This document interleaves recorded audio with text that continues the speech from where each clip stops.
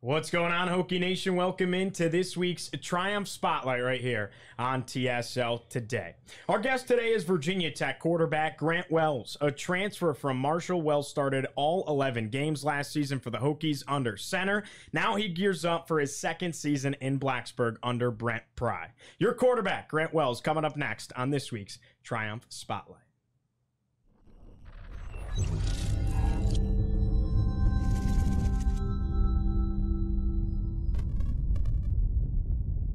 Perfect time to remind you that today's show is brought to you by Triumph NIL.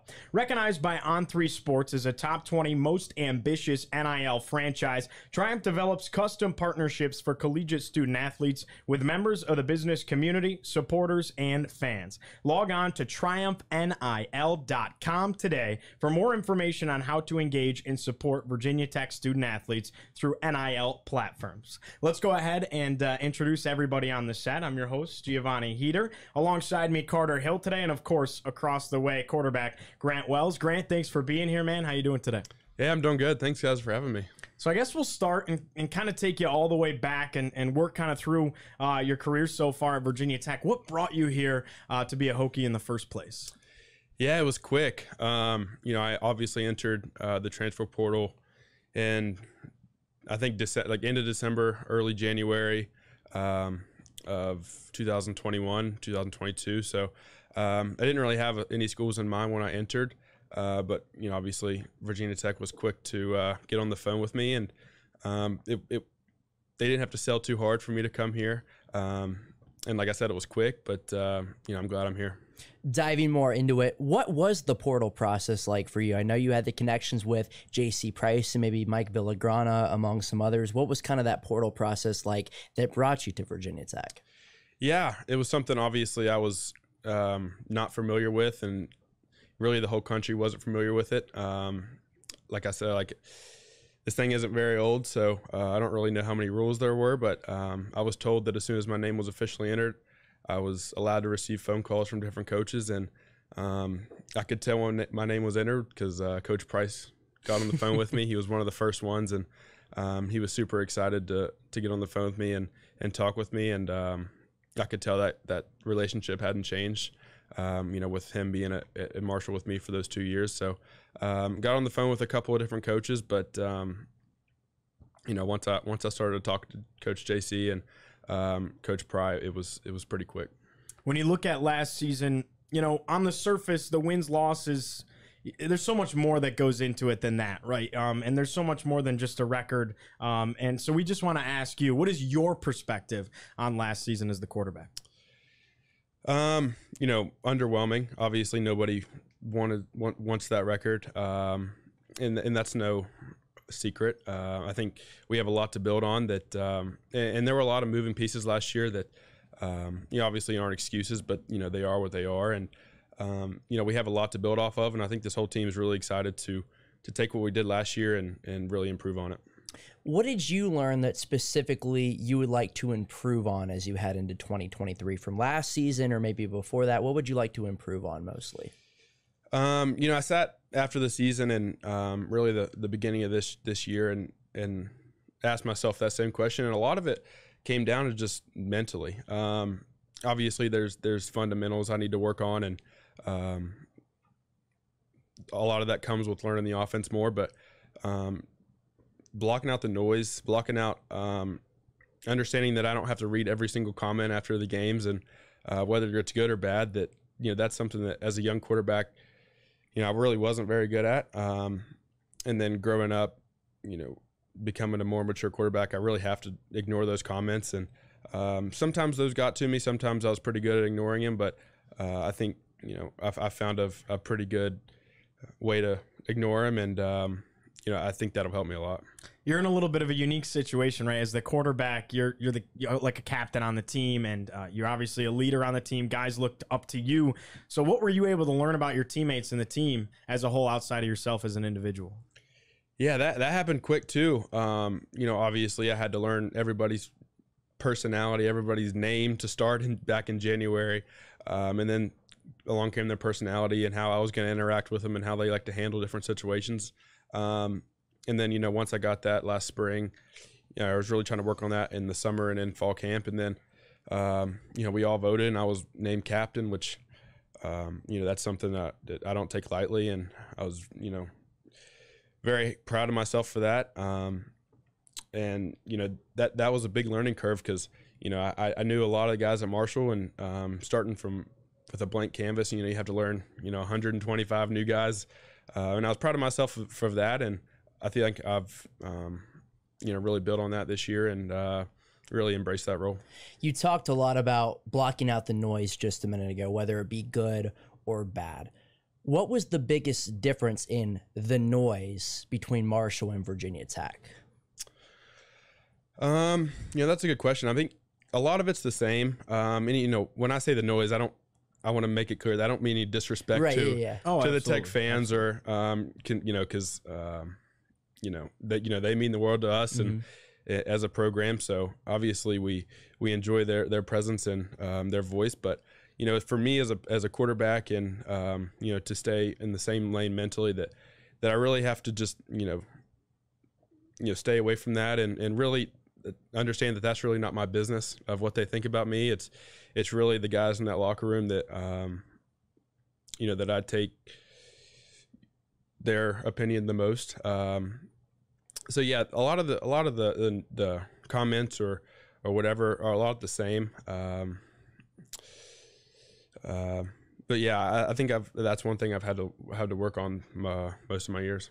Well, it feels like almost like we've dove into last year to its fullest. Let's kind of turn a page, focus on the positive, and look ahead to this upcoming season. I think all of Hokie Nation's very, very excited about it. You look at the puzzle pieces that have been built around you in this offense this offseason. Transfers like Ollie Jennings from Old Dominion. You got Jalen Lane in there at receiver as well. Bishal Tootin in the running back room. Who has really stood out to you that you look at them, hey, those are guys that I can count on to make big plays, give them the football, and you're just excited to play with? Yeah, really. I mean, Tootin has made a difference in a running back room that really didn't need a difference, to be honest. I mean, that room has a lot of guys that can play and will make a difference this year. And like you said, Ali, Jay Lane, and then Quan in that receiver room have made plays this spring. And, I'm really excited about all those guys, and they seem to be picking up the offense really well. So I think we're really excited about that. Did you ever play against Jalen Lane at Marshall when you were in Conference USA together? No. I don't think so. Okay. Well, how can you utilize those guys, do you think? What strides do you think you can make in the offensive game because of, you adding those couple guys? What strides do you think you can make there? Yeah, well, the good thing about those specifically those three guys are they all have different, toolboxes. They can do so many different things. Jay Lane can play inside, and Ali can play inside and outside, and Quan, is a deep threat, and they add a lot to the room that is doing really well. Guys like Tucker and Steve and those guys. So I think we're really excited about that, and obviously they add depth, and you can't really underestimate depth, especially when you go through spring and fall camp. Bodies are going to get hurt, and that's when they really make strides and learn the offense when they get thrown into it. And, I don't think that them adding to the room has any negatives. How's this spring been for you so far? What's the competition in the quarterback room like? You guys have a large roster of quarterbacks right now, so I'm sure everybody's kind of battling a little bit. There's guys battling for the third spot. There's guys battling for 1 and 2. So all across the board, it seems like a really solid room. Yeah, there's a lot of guys in the room, but we all work really well together. I mean, that's a sign of a mature room. I've been a part of a lot, and when all 6 or 7 guys really work together and take feedback off of one another, that's a really good sign. And with the addition of Tebow in our room and Coach Christ, there's a different feel around the room. Not saying last year was bad or anything, but there has been some changes, and I think the whole team has taken those changes in stride, and I think it's been really beneficial. You mentioned it, Tyler Bowen, now your quarterback's coach after the departure of Brad Glenn. What has that transition kind of been like for the quarterback's room? Yeah, it was quick. Coach Glenn called us into the meeting room a couple days before. I think it got leaked online and told us he had taken the job in Cincinnati and we were all super pumped for him. I think, I wish nothing but the best for him. And then it was a couple weeks until, Coach Pry let us know that Coach Bowen was going to step into the room. And I think he's more excited than anybody in that room because that offense is really, his baby. He talks about it all the time. I think, he works more on that offense than anybody I've ever seen. So for him to really let us know what he's thinking from his mouth, how he wants us read, how he wants footwork done, I can already tell it's going to make the world a difference. But obviously we have to go out on the field and really show that it's going to make the difference. But I can already tell just from this spring that our mindset's a little bit different. It's been talked about that there's going to be a new offensive scheme, kind of a new offensive identity this upcoming year, maybe even a little bit of a switch that was attempted to be made towards the later stretch of last season. And please correct me if I'm wrong, but what can you share with us about a possible new offensive outlook this upcoming season? Yeah, a lot of it is different, but, the core of the offense is still the same. It's still, tempo. It's still different formations, different motions, different trying to present new looks to the defense. And that's never going to change. Maybe some wordings here or, who we're putting where is going to change. And, I think, the whole offense has really done really well with that. I know Tebow has made an emphasis on how he wants his offense run. And with him being in the quarterback room and the whole offense drives through the quarterback, I think it really helps from the quarterback down of how he wants his offense. I think it's going to work. You mentioned a little bit, both Coach Bowen and Coach Pry have talked about they want to run the quarterback a little bit more. How does your skill set kind of fit into that, and what excites you about that? Yeah, that this, a lot of this offense comes from the Penn State, and when you watch Penn State, those literally last 3-4 quarterbacks have been really runners, and that's been a staple of this offense. And one of the things Bowen likes to do is make them guard all 11 guys. When you just hand it off, sometimes they just don't really pay attention to the quarterback. But when the quarterback's an asset in the run game, it really opens up a lot. And then once you get the run game established, then you start throwing the ball downfield and moving the ball downfield. And I think everybody in that room can really run the ball in the quarterback room. And, when that happens, then, the running back runs start to open up, then the play actions, and then the deep shots to open up. So, I think I showed that pretty well last year that I could run the ball. And I think, we're going to grow on that even more this year. Piggybacking off of that, Brent Pry has brought on Brent Davis for the spring. What has it been like working with him? He has a huge background in the option with his time at Army and other destinations as well. So what has it been like to work with him? Yeah, he was, he had been around the program for a couple of days before, it was released that he had joined. So, obviously, with a record like that, obviously it comes with a lot of respect. And, he's been mainly in the offensive line room, so I think that's where his heart is. So I think he's glad to be back there, and I'm really super excited to pick his brain, and he adds a lot to the offense. We talk about this all the time, but when you look at next season's schedule, what game maybe excites you the most? Well, obviously we're going back to Huntington. Yeah, that was on a tee for you. Yeah. So yeah, I'm super excited about that one, and then. I know Purdue's coming home. My roommate Brock is there now, so I'm excited to see him. But really super excited about the season. I think we have a really good schedule coming up, and I think we could do well. So let's take you away from football a little bit, talk about some other things. What has this journey with Triumph specifically been like for you, and where can people check out some of your memorabilia that's up online and stuff like that? It's been great. The thing Triumph has been done. They've really led from the front. I think, the first I've heard from them was back in spring of this time last year, which was, incredible. They were light years ahead of everybody else in the country, and that shows they have a lot of big name guys on their board that with Kevin Jones and all those guys that really know what it's like to be a college athlete, and If you head on over to triumphnil.com, I think you'll find a lot more, and I think we have some special things coming for this fall. Coach Pry had you guys very involved with the big event. We were talking about it a little bit off air with Nick. Where did that send you this weekend, and how was that experience? Yeah, I was over at a house on North Main Street. We were doing some yard work, some picking up leaves and moving fences and some real labor that we were excited the practice got moved so we can have a Saturday, but then I realized we got to the house, it wasn't an off day for us. It was just as much of a workout as Deej put us through, but no, it was great.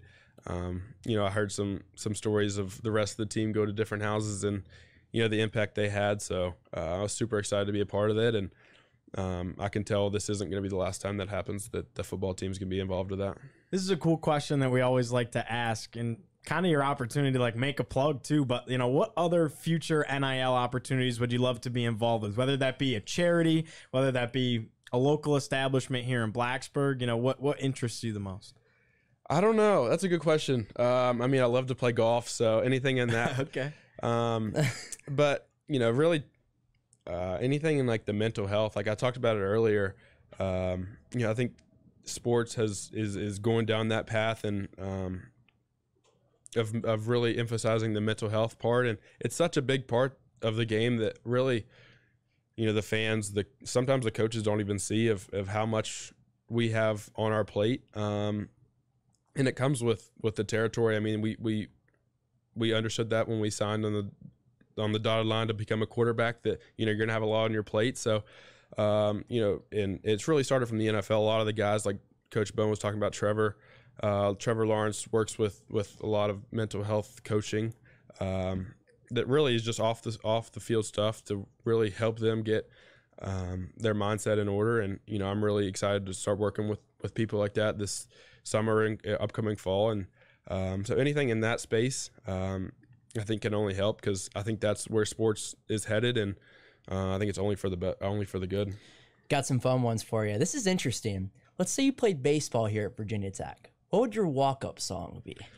Oh, that's a good one. I heard it. Somebody on our team has it right now. That little baby song where everybody claps, the K-State song. Christian Martin. Martin. That's a really good one. I got to give him props for that.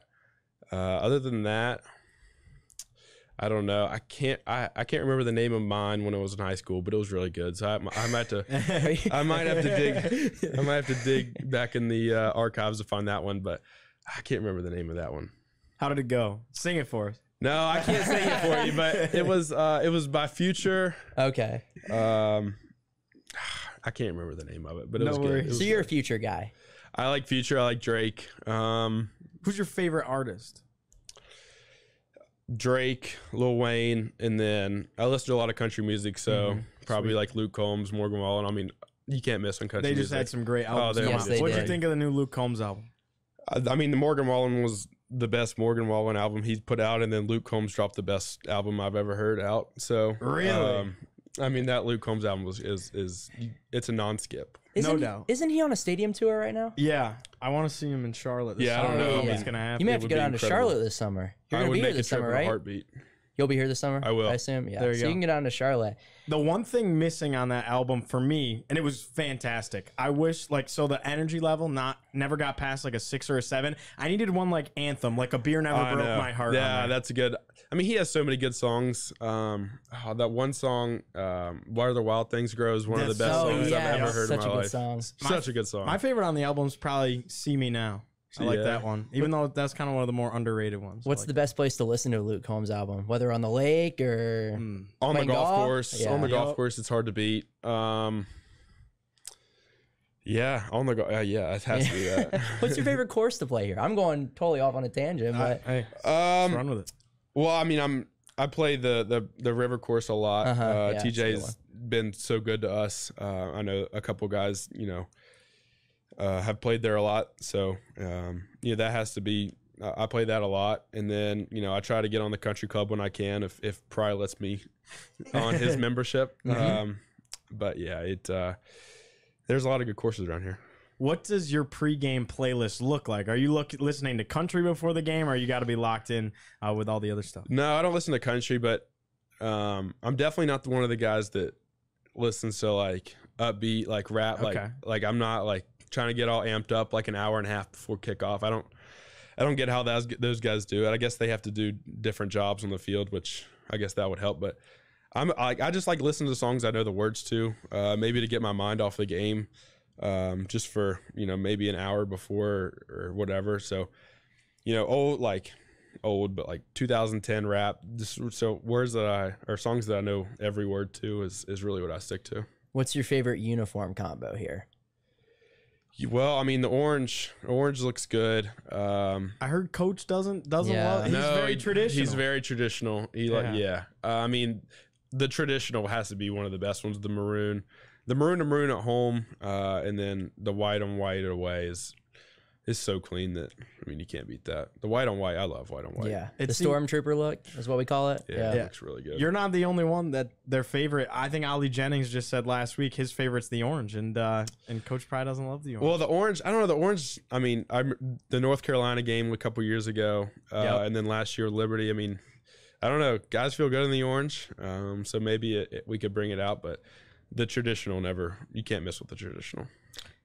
Go ahead. What's your go-to pregame meal? Well, we usually have the same buffet every meal, so I kind of keep it light, just chicken, mashed potatoes, sometimes steak, but Got the protein, the carbs, makes sense. yeah, I'm pretty basic on the meal. What's your favorite spot to eat in Blacksburg? That's a good question. I don't know.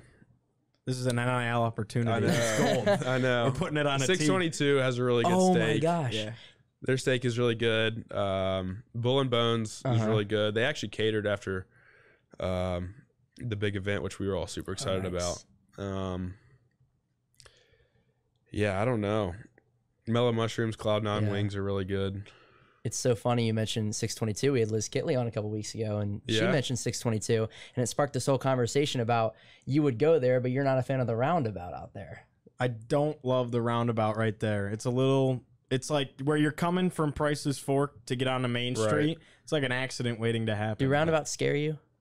Yeah, well, no, I've never really been around roundabouts because we never had them in West Virginia, and then I came here, and I mean, I don't know how everybody doesn't have roundabouts. It seems, I mean, they work so well. Yeah, They do. Big fan of roundabouts. I love all the roundabouts, like especially around the athletic facilities. Yeah. Those ones are great. It's that one in particular. The transition is a little weird. But, that is weird. I have to go there every single day, so I know what you mean. Yeah, but otherwise, roundabouts are great. Better than a red light. If you could play any other sport here at Virginia Tech, what would it be? Baseball. I was a big baseball guy in high school. What position did you play? Shortstop. Okay. I can see that. Yeah, I was a big baseball guy, and I graduated early, so I didn't play my senior year. But yeah, if I had to pick another sport, it'd be baseball. Last one for you. How do you want to be remembered when your time is done here at Virginia Tech? That's a good question. You know, I've always, lived by just leave it better than you found it. You hear that when you're 4 years old, picking up whatever in your room, leave it better than you found it. But then when you actually start thinking about it, then, when I found Virginia Tech was, January of 2022. And how am I going to leave this place better than it was in January 22? And we have a lot of work to do, but I think it's not out of the reach. So I think if I do that, then I'll be happy. But I think there's a lot of work to do before that happens, and that's one of my big motivators. Grant, thanks so much for your time. We can't wait to watch you do your thing this upcoming fall, and thanks for being here today. Thank you. All right. Guys. For Carter Hill, for Grant Wells, I'm Giovanni Heater saying so long from Blacksburg. That was this week's Triumph Spotlight with Virginia Tech quarterback Grant Wells. We'll see you next time, everybody. Have a good one.